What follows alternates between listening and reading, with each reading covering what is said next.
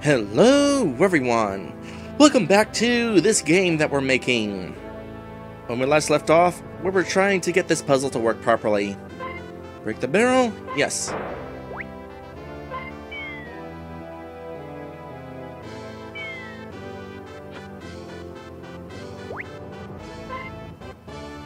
So, everything should be the way it should be now. If I look down there, ask the all-important question about the lifespan of slimes, metal slimes in particular. And if I come back into the place after leaving it, everything is where it needs to be. Awesome! We're ready to move on. Off camera, I did a couple more changes, by the way. I'll go over them real quick here. So, let's see. First, after the door opens, I inserted a little wait, so there's a short pause before the camera goes back to where it was. And in regards to the slime being broken out of the barrel, there is, of course, now a pause before it reacts. And that's about it. Oh yeah, and the sound effect. And that is it. We are ready to move on! So we're going to create a sample dungeon now. And for this, I want Dungeon 215.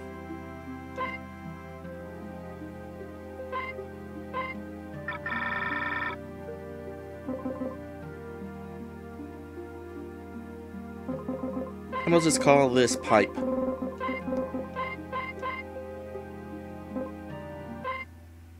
And keep the music consistent for the moment.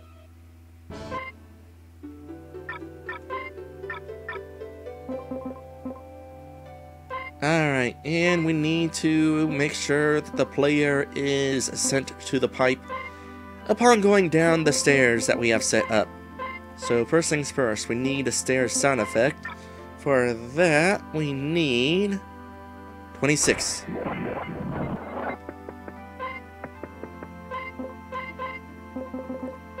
And move to the pipe.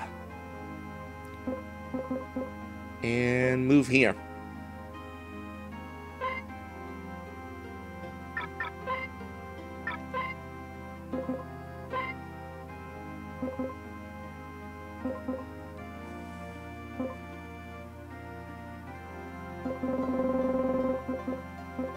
Alright, there is a bottom to this, but I need to make sure that the player never actually sees the bottom. So, let's see here. I'm gonna create an event here. We're gonna stop the music when we get in there. So, let's see here. When we enter this map, be here.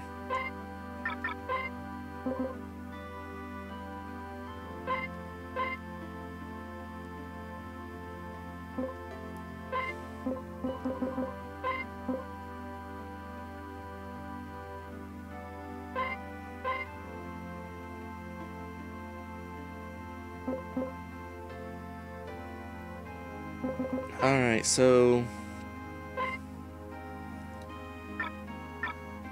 I kind of want the player to kind of look around when they're here. Well, not like the player, but as a cutscene, the player character. Unfortunately, there is no turn option for playable characters, so I'm going to have to kind of make that up on my own. So let's see here. Move party, no, character direction down.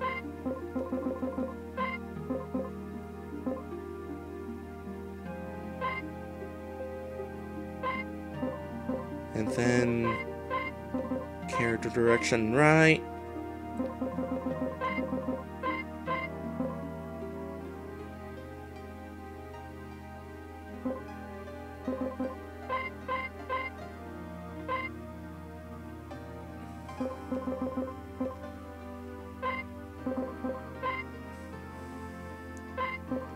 and then kind of be all frantic about it. So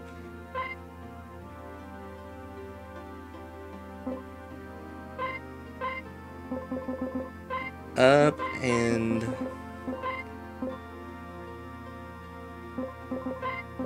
left.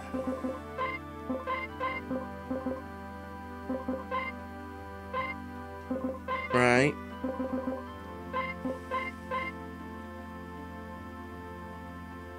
And now we are going to have to have the party move. 1, 2, 3, 4, 5, 6, 7, 8. We'll say 8.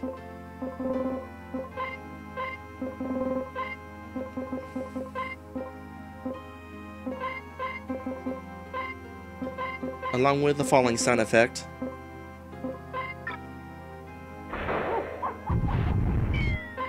Actually, before we have the party move down 8, we need to do a little trick here, because having the party move down 8 means that they would actually walk down the hole. We don't want that. We need them to remain still as they fall, so we're going to take advantage of a nifty little trick here. We're going to go to character status. No. Party status? Yes. We're going to paralyze the party. Having the party paralyzed, for one thing, of course, gives them the paralysis status affliction, which is bad. Don't worry, we'll take it off after this cutscene is over. But this also means that when the player walks, they don't animate. So we'll have a proper non-animating fall. So let's see how this kind of looks.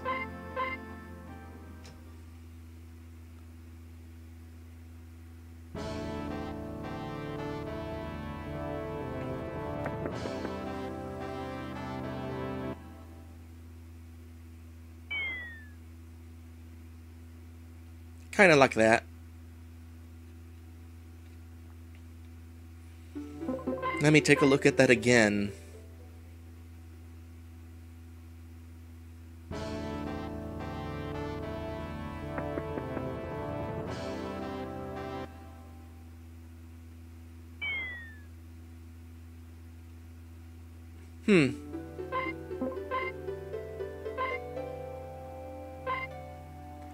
Let's change this just a little bit. Yeah, having a 1 second wait, maybe a little bit too long. And along with that, what if we also did this, but removed the weights from these last one?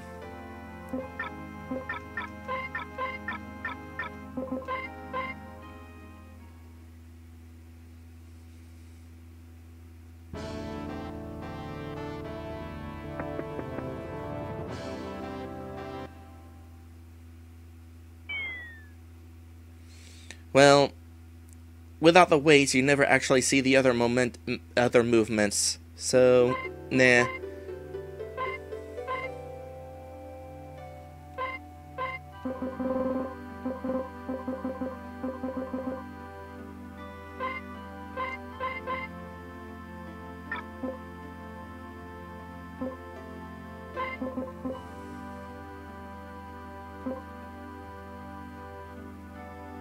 So we'll just have it like that. Alright, so we have sufficiently created somewhat of a trap here. Well, admittedly not much of a trap, because the characters just stepped out into nothingness of their own free will. There was no trap. And yeah, I know, we have a dragon on our team, could totally fly. But we're throwing logic out the window in this situation.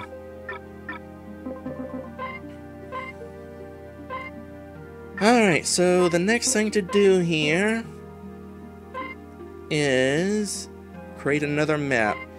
Now we'll be going into the bulk of the dungeon. So, let's see here. Gonna do something kind of special here. We're gonna be kind of inside, but also outside. So imagine something that's kind of like this.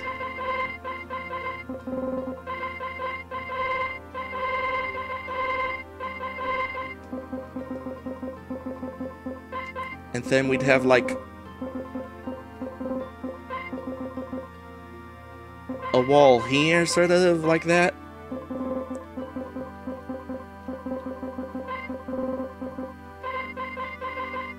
So, ignoring the obvious open space on the outside there, it'd be kind of like this.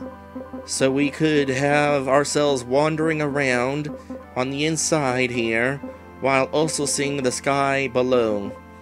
As a reminder, we are currently inside a floating castle. This is essentially the final dungeon. So the idea here will be that we are underneath the dungeon.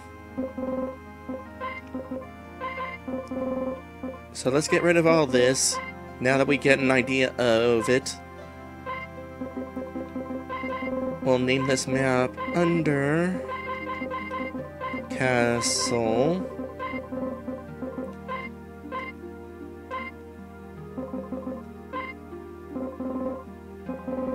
And I think for the moment I'm just gonna not really worry about looks. I just want to get the path down. So we would be starting somewhere around here, I guess. Probably.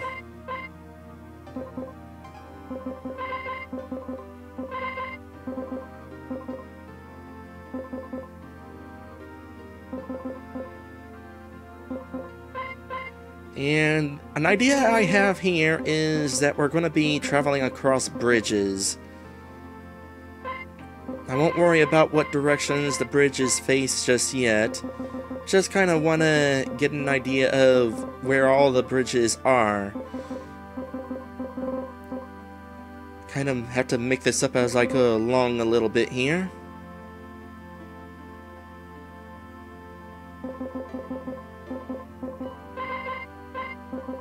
There would likely be ground over here.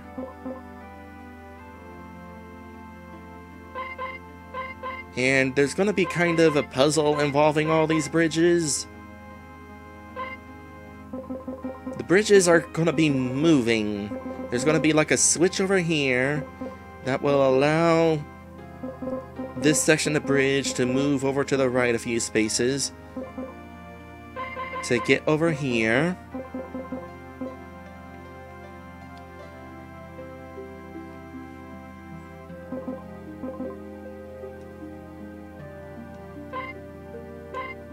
If only the bridge pieces and the ground that I want wasn't so dang far apart.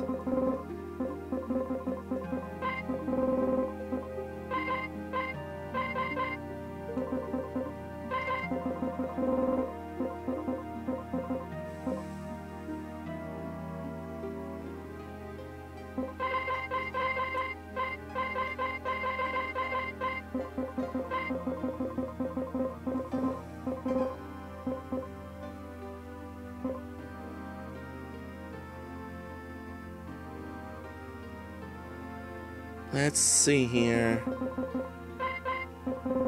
I suppose I do kind of want some lava here.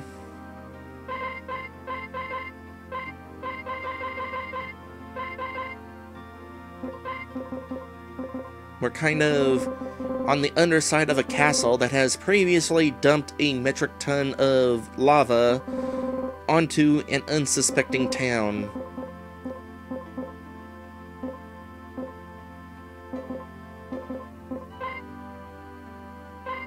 So then from here, there would be some more bridge.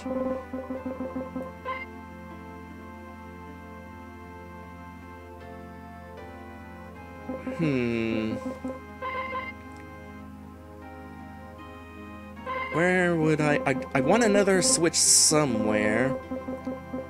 So we come over here.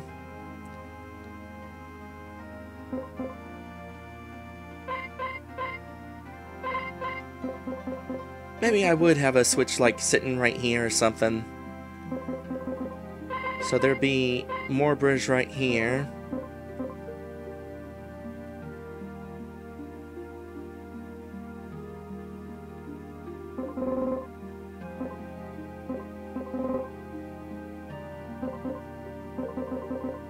Possibly.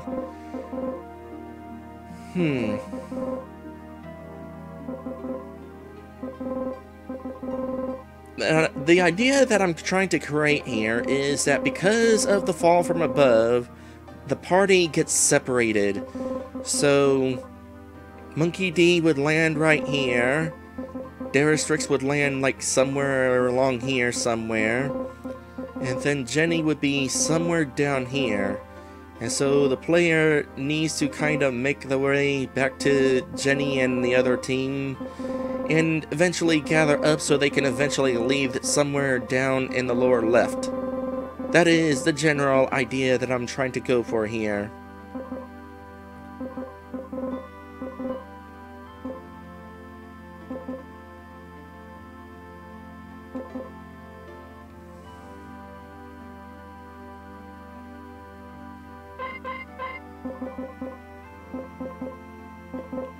So, going down like that,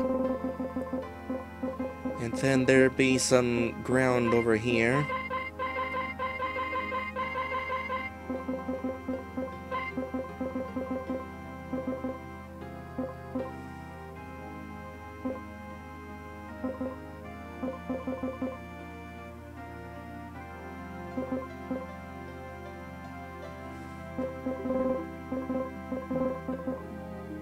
And I might actually also want some sort of treasure up here. Something really kind of nice that the player would want to go after. So,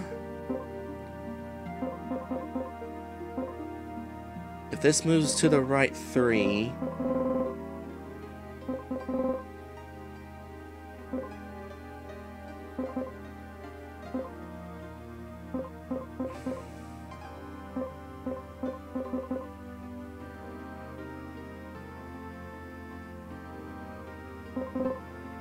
I might want to consider moving this a little bit differently.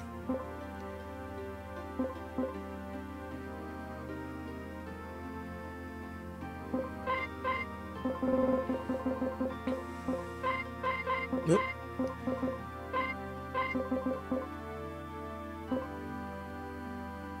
So, possibly there.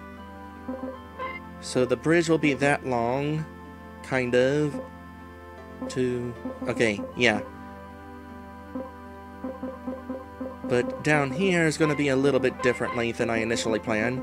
Instead, it's going to be kind of right there.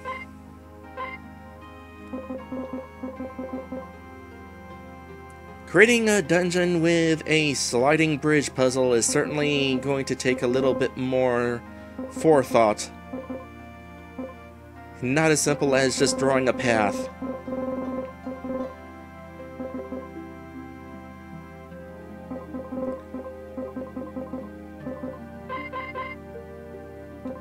So, Jenny will probably be something like right around here.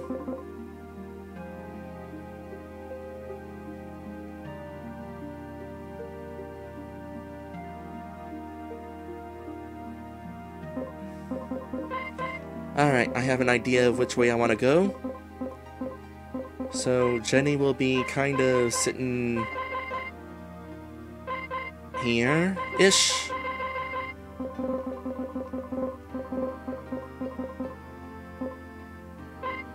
And there's going to be more moving bridges along here.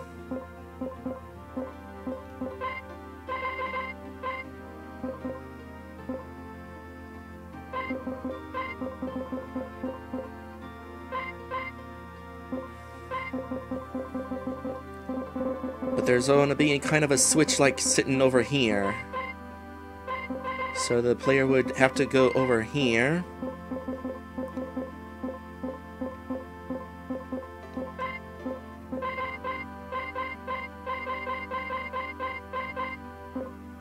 to flip the switch, which would pull this away from here, so the player is going to have to try to find the long way around.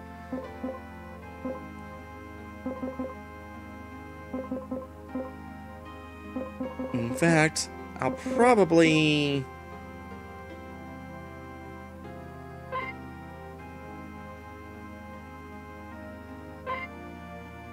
Yeah, I have another idea. So let's see here. If the player's like going down this way, if this is the path that brings us to the bridge, well, let's see here. This moves to the right 3. 1, 2, 3. So the end of it would be kind of right there. Which I kind of don't want, actually. Let's actually have it right there. Yeah, actually I do want it right there.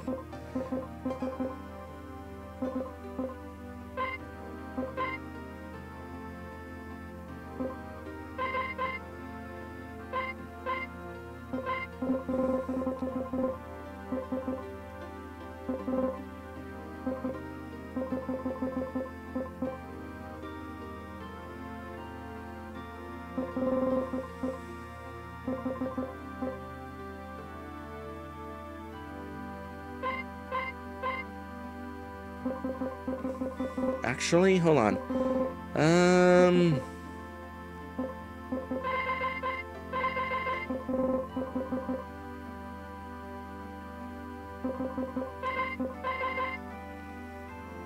How do I want to do this?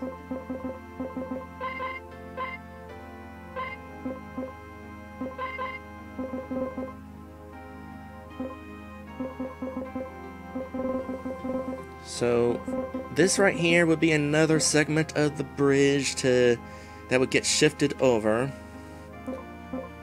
So perhaps...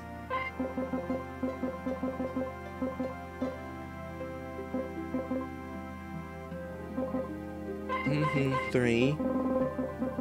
So the player's like, hey, I'll flip this switch, and then that'll move that way, but oop, that also moves this way, so that's actually a switch that the player would not want to flip. In actuality, the correct switch to flip would be kind of down here.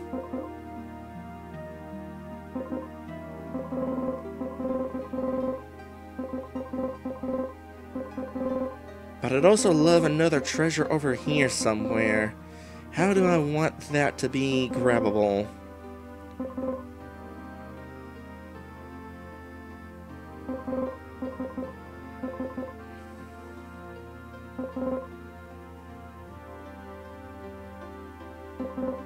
Well, let's see here. The player comes down here to flip a switch, right? Right. So let's go ahead and create some amount of land here. Now flip the switch, that goes up, and that also allows the player to go up here to get get Jenny back, and also the treasure up here while they're at it.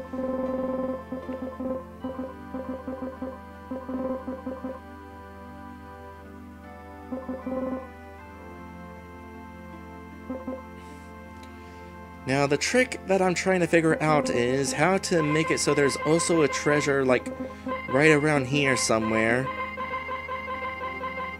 And getting the girl also somehow gets you the treasure over here. Or perhaps maybe flipping this the wrong way or something. This is definitely going to take some thought. I might have to do like some planning in between streams here in order to get this figured out the way I would like to have it.